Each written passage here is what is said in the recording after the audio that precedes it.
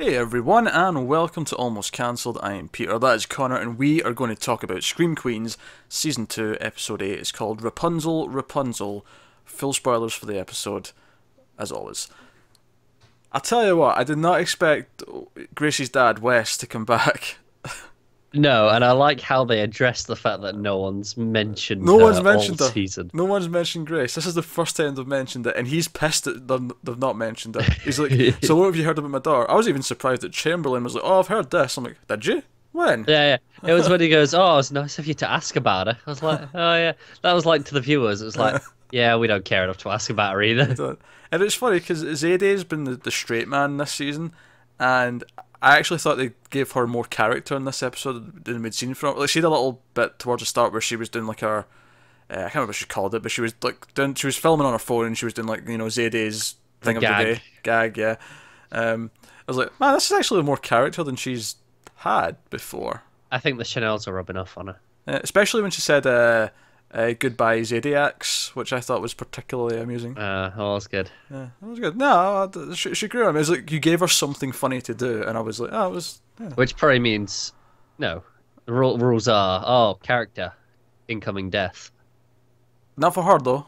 No, not yet. Not yet. But she's annoyed at Chamberlain because he keeps texting. She's been too keen, and Chanel's great plan is to lock her number on his phone so he can only respond after 9 p.m. He can't see that it's her all day, and this comes into play later because they can't contact part of me each other. wants to ask, can you even do this? And if so, how the hell do you do it that quick? And then I realised, why bring logic into it? Someone even brings that up in this episode. Exactly. Don't dare bring logic into this conversation. Exactly. What's the point of logic in this show? She does it so quickly, that is ridiculous. I imagine there probably is an app for it. There's probably a way to do this. I feel like it's not that far-fetched. Even if it doesn't exist, someone could do it. Someone could I'm sure there's an app for it. Yeah, but I was like, but even if there isn't, I mean, no, I'm sure like someone who makes apps could do it relatively quickly. It's not that complicated a task, is it? No, I was just more like, okay, Chanel, I get you're good with phones, but geez. Oh, Chanel was cracking me up this episode repeatedly. Mm. Oh my god, not knowing what Vietnam or the Korean War was, saying she'd been listening to the oldies and that she'd discovered Blink-182, Smash Mouth, and Chumbawamba Wamba. Oh, that got me good. And that was really because it's not like she's 24. She's like what, your age and a couple of years younger than me. Just a little bit older than me. Yeah, you're like what, 22? 22, yeah. So it's not even like she's a completely different generation. We're all kind of part of the same. Yeah, those are the ones group that she should know. Yeah, that's the one she should know, which is why that was really funny because she's like, oh, I discovered Blink-182. It's like, well, first of all, they're still around. It's not like the other two, sure enough, they kind of faded into nothingness, sure. But Blink-182 are still a thing. Yeah, and Smash Mouth have Shrek. Sure. So, that kind of keeps them around. But that line cracked me up. Everything about her trying to connect with his past and assuming that he was alive during like the end of World War II. Yeah, and oh man, the whole thing about just not getting MASH. Yeah, not get one of the greatest shows of all time. No, I think you mean Boy Meets Girl. Corey and Topanga, the greatest love story of all time. Which, by the way, that show was on at the exact same time as Smash Mouth and Blink-182. Blink-182, yeah, exactly. That was the exact same time period. So, come on, Chanel. Maybe I don't know. Look, stop it. You're bringing logic into it. I know. But it's just it cracks me up.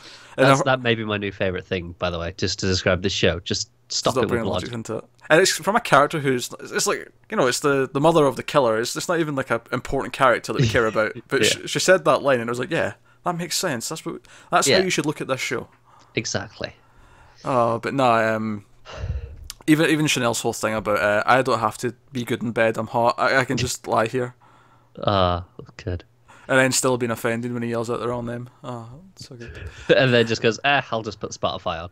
Do you know what I love about that though? Because it's funny because I'd forgotten what her first name was until they mentioned it repeatedly this episode. So afterwards, like, Kat, is that even her first name? I'm like, that's kind of funny because if you'd asked me before this episode, I probably wouldn't have been able to tell you what her first name was. So yeah, good. Yeah, Dean Munch. Yeah. So Wes is back. He's got a hair tip. By the way, I cringed so hard. See when he's explaining what he did, and it cuts back to him pulling out the hair. It's a close up. of it coming out of his head. Yeah. And then him slowly eating it. That whole thing was making me want to gag. It was unpleasant. Yes. I don't... no. Yeah. No. And I'm not squeamish about most things, but that was disgusting. It was, yes, not nice. That was disgusting. It's one of the most gruesome things this show has done. Needles aside. Yeah, no. This was more universally gruesome. Yeah, the needles are only if you've got a problem with needles. I don't have a problem with that stuff. Yeah. But no, it was actually a really good episode, which is surprising because Chanel's number 3 and 5 were mostly sideline. Yeah, they're in the scene where Chamberlain's asking for them advice, which, by the way, I love that Chamberlain goes to the 3 Chanels for advice about this. Yeah. But like the one little moment that I really liked with them was Chanel number 3 being the only one who's like, I'd love if a guy texted me that often or at all. Yeah. I like that, and both of them try to inch away from Chanel number 6 when Chanel number 6 was coming up with plans. Yeah. And I also liked it when they were asking 5. It's like, wait, why haven't you had this thing with the hair? This seems like something you'd do. That was a good joke, actually. Yeah. That was a good guy. But no, Wes coming back was such a surprise. Like, see when they walked in and he just turned, I was like, I did not see them going there. It took me a second. I was like, I'm pretty sure that was Grace's dad. I was like, yeah. But then I just kind of went, nah, I must be misremembering. And then I was like, oh, it is him. Yeah, it's all right.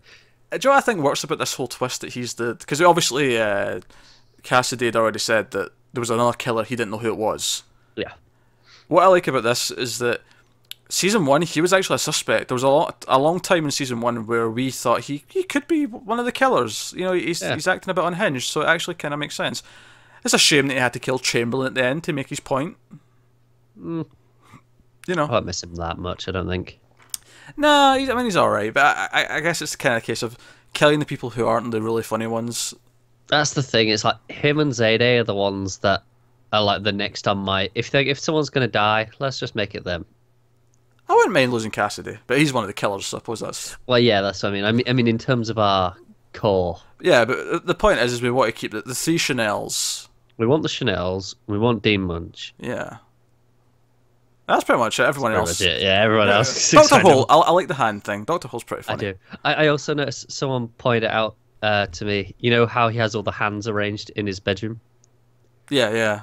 They spell out in sign language. I knew they spelled it. I didn't know what it was, but I knew they spelled out something. They just spell out his name. Is it his name? Okay. Yeah. I assumed it was something dirty, but that's... I'll be honest. I thought at first it was going to be something to do with Harvard.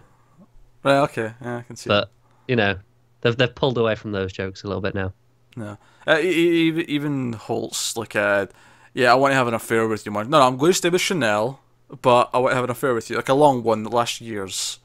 Yeah. And her going, what do I get out of it? It's like, well, this is obvious. You get both of them. This is what you want. And he just goes straight to it. You get double the pounding. She's like, yeah, I get double the pounding. Double the pounding. Oh, God, that show cracks me up so much. I feel like seeing that I really, really enjoyed actually. Speaking again about Zadie kind of finally coming out of her shell a little bit and actually having more of a character, I loved her luring in the killer with this like ridiculously tranquil bath setting with the petals and the silhouette, the shadow on the wall of her undressing, very sexy and sleek. And then the killer like opens the curtain and she's like standing there almost like a ninja cat suit with a taser. Yeah, it was cool. The plan wasn't very well formulated. I mean, they got their asses handed to them immediately almost, but they did fight him off. And they did technically come away with what they aimed for. Also, best like minor character ever is the clothes shop guy, the material guy.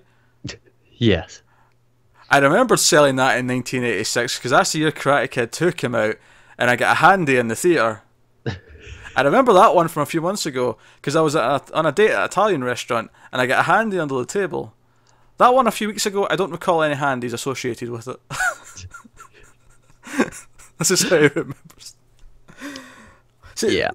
The first one though, where he said he got a hand in the theatre, that was the one where I really lost it because it was just out of nowhere. Like I was not expecting him to say anything that ridiculous. It was pretty ridiculous. Yeah. Do you know what my problem with the plan in general was though? Yeah, the plan. So again, I'm bringing logic into this here, but her plan was to trap him enough so they could cut some of the fabric and hunt it down.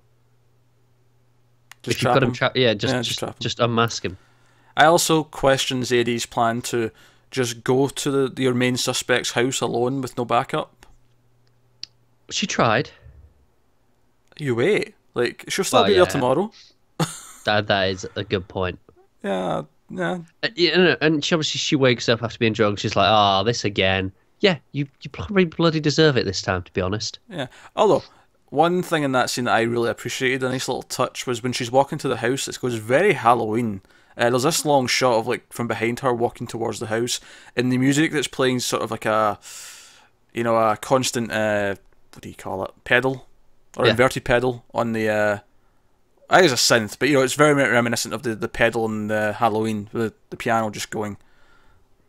Yeah. I liked that. That was good. It was just like a small 10-15 second thing, but it was very. Yeah, it was a bit of a pastiche, wasn't it? Yeah, it just reminded me a lot of that movie.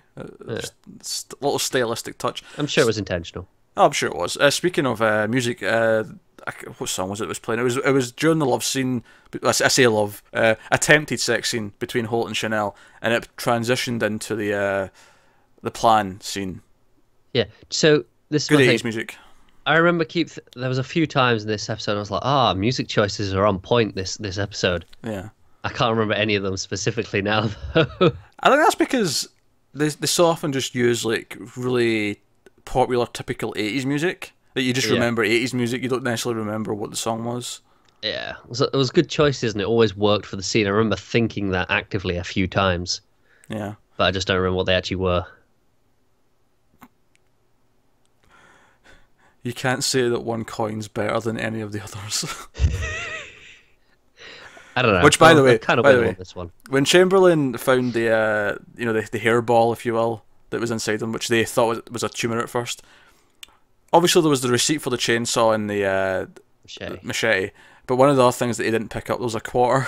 I know. just lying there. That cracked me up. Just a subtle little visual joke. They don't even stop to dwell on. You see it, and that is kind of what I love about the show. It is so over the top and ridiculous, but it has subtleties to it as well with its humor. Yeah. Like I think obviously it takes a lot of liberty with plot and logic. As the character even said. Man, we're bringing this up a lot this time. Don't bring logic into this conversation. I feel like this is.